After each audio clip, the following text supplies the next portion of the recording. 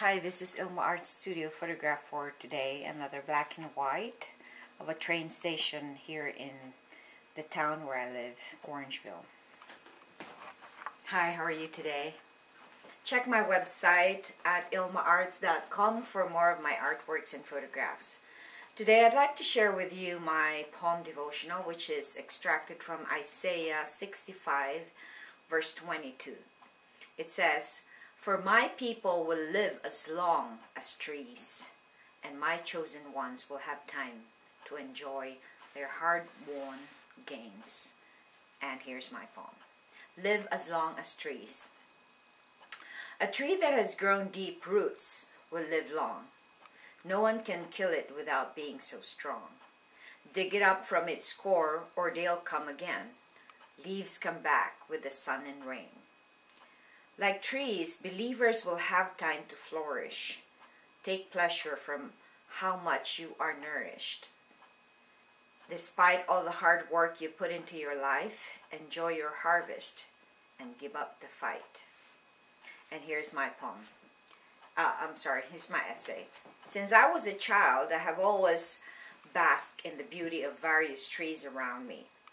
I wrote a song when I was 14, describing a tree that was very thick.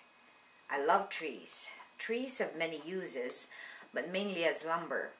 Houses are made from mostly lumber. Trees are mentioned many times in many books of the Bible. In the Garden of Gethsemane, Jesus was surrounded by trees. Zacchaeus, the tax collector who wasn't tall enough, had to climb a tree to watch Jesus as he taught. Isaiah likens a believer's life to a tree. They will live as long as trees. They are deeply rooted in the truth and promises of God. They will be given time to enjoy their hard-won gains. And that is the end of my poem devotionals. And I'd just like to say a few things about insight on how we are likened to trees. Our life is likened to trees. Our family generation, usually when you do your ancestry, there's always a tree symbolizing the generation.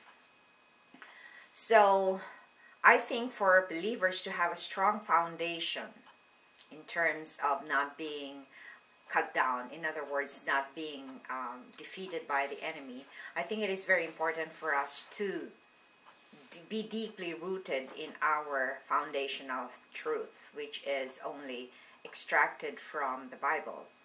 The more we study the Bible, the more we will be deeply rooted in all the truth and teachings of the Lord.